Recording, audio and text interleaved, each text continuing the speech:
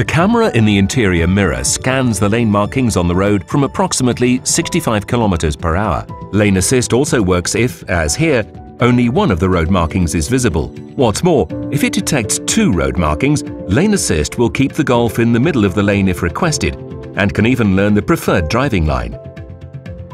Here the driver is distracted, and the car is about to wander out of its lane. But lane assist is always one step ahead. Before the Golf strays out of its lane, it steers the car in the right direction. Of course, the driver can override the lane assist function. If he deliberately moves the steering wheel or specifically indicates to change lane, then lane assist does not respond.